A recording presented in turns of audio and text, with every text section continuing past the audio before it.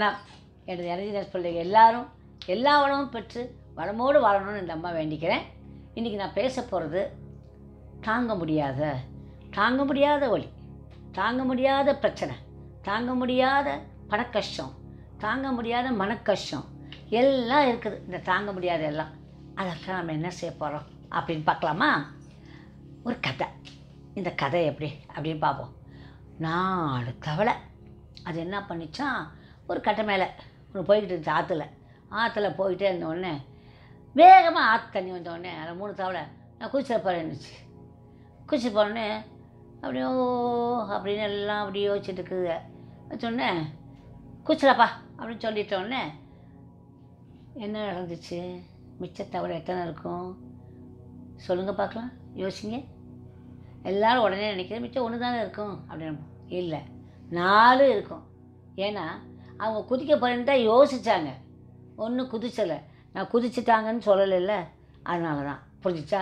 எப்பவும் கேள்விகளை உள்ளே பூத்தி பார்க்கணும் இல்லையா? இது குதிக்காமே ஏன் உடனே நிறைய பேர் சொன்ன பதில் ஒன்றுமா, அவங்க குளிக்கணும்னு தீர்மானம் தான் பண்ணாங்க, செயலில் ஈடுபடல. அது மாதிரி நீங்கள் தீர்மானம் பண்ணதுக்குள்ள தான் நிறையா இருக்குமே ஒழிய செயல்பாட்டில் செஞ்சது ரொம்ப கம்மி கண்ணுங்களா. அதனால தான் செயல்பாடுங்கிறது ரொம்ப கஷ்டமான விஷயம். இப்போ எக்ஸாம்பிள், ஒரு டாக்டருக்கு படிக்கணும்னா ஃபஸ்ட்டு வந்து +1 நல்ல மார்க் எடுக்கணும், அப்புறம் நீட்டில் நல்ல மார்க் எடுக்கணும், அவளுக்கு அதுக்கெலாம் ப்ரிப்பரேஷன் பண்ணணும். அதுக்கப்புறம் என்ன பண்ணணும், நம்ம வந்து MBBSயில் சேர்ந்துட்டோம்னா அதுக்கு படிக்கணும். ஸோ கஷ்டங்களை வந்து பார்க்காம நன்மைகளை அடையவே முடியாது. யாராக இருந்தாலும் சரி, பாசிட்டிவ் நெகட்டிவ் இந்த 2 சேர்ந்தது தான் வாழ்க்கை. புரிஞ்சா? எவ்வளோ நீங்கள் விட்டு கொடுக்குறீங்களோ, எவ்வளோ வாழ்க்கையில் உங்களுக்கு என்ன உங்களுடைய சௌகரியங்களை விட்டு கொடுக்குறீங்களோ, அப்போந்தான் நம்மளை சுற்றி இருக்கவங்க நல்லா சௌகரியமாக இருப்பாங்கன்னு அர்த்தம். புரிஞ்சிச்சா? சரி, இப்போ பார்ப்போம். நான் தாங்க முடியாத கஷ்டத்துக்கு என்னங்க பண்ணுறது அப்படின்னா, ஆற்று மணல் இருக்குல்ல, அதை போய் நல்ல ஒரு சட்டி நிறைய அள்ளிட்டு வாங்க. புரிஞ்சிச்சா? அள்ளிட்டு வந்து என்ன பண்ணணும், ஒரு பக்கெட் இருக்கணும். அந்த பக்கெட்டில் தண்ணியை வச்சு அந்த ஆற்று மணலில் போடணும். அது நிறையிற வரைக்கும் அது ஜஸ்ட் நனையணும். புரிஞ்சா? போட்டு ஒரு கை உப்பத்திக்கு அதை போடணும். ஆற்று மணல் சொல்லியிருக்கேன் கண்ணுங்களா. போட்டு நல்லா கலக்கி நல்லா இது பண்ணி அதை வடிகட்டிடணும். புரிஞ்சுதா? நல்லா சுத்தமாக அந்த தண்ணி எடுத்துகிட்டு அதை வெயிலில் நல்லா காய வைக்கணும். காய வச்சு எடுத்து வச்சுக்கோங்க.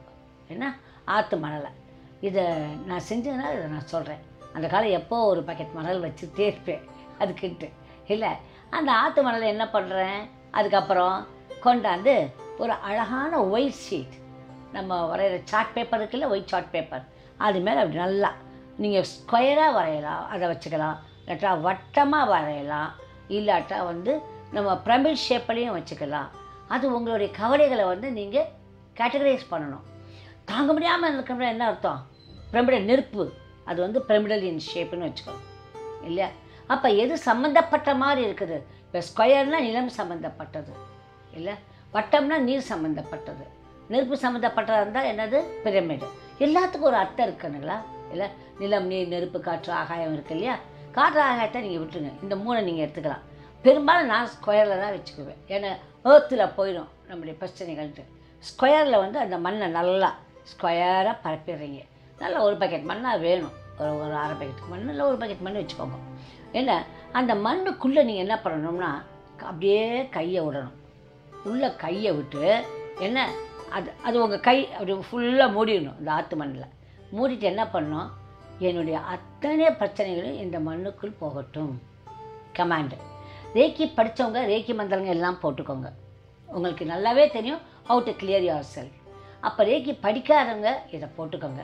குசம் மேலே வரைஞ்சிக்கோங்க. சரிதானா? அது ஒரு உங்களுக்கு அற்புதமான இது. அது எவ்வளோ பேருக்கு நன்மை பண்ணிகிட்ருக்கு தெரியுமா இல்லை? அதை போட்டுக்கோங்க. அதை போட்டு அப்படி வச்சுக்கோங்க. அப்போ மேலே நீங்கள் என்ன பண்ணலாம், எனக்கு இன்னும் கொஞ்சம் பவர்ஃபுல்லாக இருக்கணும் அப்படின்னு நீங்கள் நினச்சிங்கன்னா பாத் ஃப்ளவரே இதுக்கு யூஸ் பண்ணிக்கலாம். எப்படி யூஸ் பண்ணுறது அப்படின்னு பார்க்கணும். நீங்கள் அந்த தண்ணி அந்த மண்ணில் விடுறீங்க இல்லையா, அதிலே என்ன பண்ணிக்கலாம், தெளித்து விட்டுறலாம் இதை. அப்படி இல்லாட்டா நீங்கள் காய வச்சு மண்ணை வந்து ஸ்கொயராக வச்சுருக்கீங்கல்ல, அதுக்கு மேலே வால்நட், வில்லோ, ஓக், அதுக்கப்புறம் மிமுலஸ், இந்த 4 இதை ஒவ்வொரு ட்ராப்பு இல்லை 2 பில்லு கிடச்சதுன்னா வாங்கி அதை கொஞ்சம் தண்ணியில் கலந்து அதை லேசாக அதை சுற்றி தெளித்து விட்டுடலாம். இதை நம்ம கையில் இப்படி தடவிக்கலாம். இல்லை சாப்பிட முடிஞ்சவங்க வாயில் போட்டுக்கலாம், 2 பில்லை போட்டுக்கலாம். போட்டுட்டு அதுக்கப்புறம் அதை வந்து உள்ளே வைக்கிறீங்க. அந்த மண்ணுக்குள்ளே வச்சு என்னுடைய நெகட்டிவிட்டி எல்லாம் அந்த மண்ணுக்குள்ளே போகட்டும், என்னுடைய பிரச்சனைகள் இதில் தீரட்டும். சிம்பிள் கண்ணுங்களா, பண்ணி பாருங்கள். புரிஞ்சுதா? இதுக்குள்ளே வச்சுக்கிட்டு அப்படியே பண்ணுறீங்க. என்னுடைய பிரச்சனைகள் தீரட்டும், மனக்கவலை போகட்டும், உடல் பிரச்சனை போகட்டும், என்ன பிரச்சனை தாங்க முடியாமல் என்ன இருந்தாலும் சரி, அது எல்லாத்தையும் இதுக்குள்ளே வச்சுக்கிறீங்க. வச்சுக்கிட்டு எத்தனை மணி நேரம் வைக்கணும்லாம் கிடையாது. Exactly 10 to 15 minutes only. More then that you can not keep it. வைக்கவே முடியாது. புரிஞ்சிச்சா? வச்சுறீங்க. அப்போவே உங்களுக்கு தெரியும் எனர்ஜி கிச்சு கிச்சு கிச்சு கிச்சுன்னு அது ஏற தெரியும். ஃபுல்லானோடனே எடுத்துடணும். கையை எடுத்துகிட்டு கையை போய் நல்லா என்ன பண்ணணும், வாஷ் பண்ணிடணும். அது மட்டும் இல்லை, இந்த மண்ணை என்ன பண்ணுறது அப்படின்னு கேட்டிங்கன்னா, திரும்ப என்ன பண்ணணும், அதை அடுத்து நீங்கள் அதே மண்ணை நம்ம யூஸ் பண்ணிக்கலாம். எத்தனை தடவை வேணுமா அதை திரும்ப என்ன பண்ணணும், தண்ணியில் போட்டு அழகாக நீங்கள் என்ன பண்ணணும், தண்ணியில் போட்டு அதை அலசி ஊற்றிட்டு திரும்ப வெயிலில் காய வச்சு அந்த மண்ணை ரெடியாக எடுத்து வச்சுக்கணும். புரிஞ்சிச்சா? It's a very good method. earthing yourself. புரிஞ்சுங்களா? உங்களுடைய பிரச்சனைகளை உள்ளே கொண்டு போகிறீங்கன்னு அர்த்தம். இன்னும் கொஞ்சம் இப்போ ரேக்கியில் வந்தீங்கன்னா இன்னும் கொஞ்சம் மேலேருந்து எப்படிலாம் எடுக்கிறது, அது நிறைய விஷயம் இருக்குது ரேக்கியில். ரேக்கியில் வந்தீங்கன்னா கண்ணுங்களா ஒன்று தெரிஞ்சுக்கணும், ரேக்கியில் இல்லாதே கிடையாது கண்ணுங்களா. ரேக்கியில் இல்லாதே கிடையாது. அதில் எப்படாமா நம்ம வளைச்சி கொண்டு போயிடலாம். ஏன்னா அதில் அப்போ தீர்க்கமான மந்திரங்கள், அந்த வைப்ரேஷன், அந்த இதை கொண்டு வந்துடும். ஃப்ரீக்குவன்சி கொஞ்சம் அந்த அதிர்வலைகளை கூட்ட கூட்ட கூட்ட கூட்ட நிறையா விஷயங்கள் கொண்டு வந்துடும். இதை பண்ணி பார்க்கணும். புரிஞ்சிச்சா? அப்புறம் இன்னும் ஒரு மெத்தட் சொல்லித்தரேன். அடுத்து இது தொடர்ந்து இன்னும் வேறு ஒரு இது நான் உங்களுக்கு சொல்லித்தருவேன். புரிஞ்சிச்சா? இப்போ அடுத்த மெத்தட் என்னது அப்படின்னு பார்த்தீங்கன்னா, உங்கள் கை பெருவிரல் இருக்குல்ல, இல்லை இண்டெக்ஸ் ஃபிங்கர் கூட வச்சுக்கலாம். இண்டெக்ஸ் ஃபிங்கர் கூட வச்சுக்கோங்க.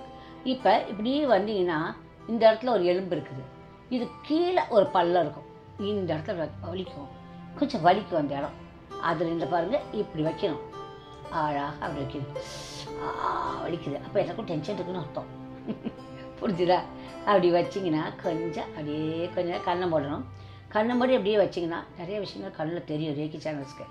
இதை வந்து என்ன பண்ணணும், 1 minute, எக்ஸாக்ட்லி 1 minute அதுக்கு மேலே வச்சிங்கன்னா தாங்காது. 1 minute இப்படி வச்சிட்டிங்கன்னா அது போதும். அப்படியே அந்த வலி கொஞ்சம் வலிக்கும், ஆனால் அது முன்னோடனே உடனே உங்கள் டென்ஷன் குறையும்.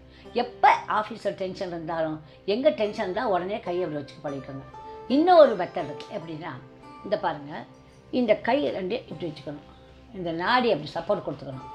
நாடியை சப்போர்ட் கொடுத்துருந்த பாருங்கள்,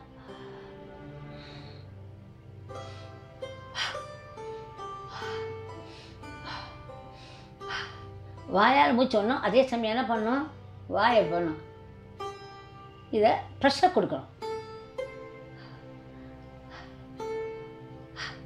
அப்படி ப்ரெஷர் கொடுக்கணும். அப்படி கொடுத்துட்டிங்கன்னா அது நமக்கு ஏன்னா நம்ம உடம்புல எப்போவுமே முதல்ல வந்து எங்கே இருக்குன்னா டெம்பரோமேண்டிபுலர் ஜாயிண்ட்னு சொல்லுவாங்க.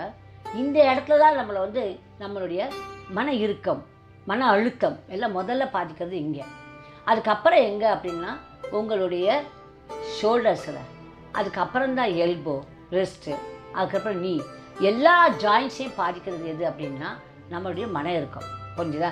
சில பேருக்கு ஒரு காரியத்தை நினச்சிட்டா இங்கே வந்து சர்வைட்டலில் வந்துடும், மனம் இருக்கும், அங்கே போய் அறிவிக்கிறோம். அது முடிகிற வரைக்கும் அவங்க தலைவலி போகாது. தலைவலிக்கும்பாங்க. ரொம்ப தலைவலிக்குன்னு சொல்லுங்க, ஒன்றுமே பண்ண வேண்டாம். இங்கே பாருங்கள், ஸ்ட்ரைட்டாக நான் உட்காந்துருக்கிறேன். இதெல்லாம் சூப்பர் மெத்தடு. அது உங்களுக்கு கிடைக்காது. எந்த காலமோ நான் படித்ததெல்லாம் உங்களுக்கு இப்போ சொல்லிக் கொடுக்குறேன். புரிஞ்சாக்கணுங்களா? இங்கே பாருங்கள், இப்படி வச்சுருக்கேன். இது பாருங்கள், இந்த ஸ்ட்ரெயிட்டாக வச்சுருக்கேன் நான். அந்த கழுத்தை மெதுவா 1 2 3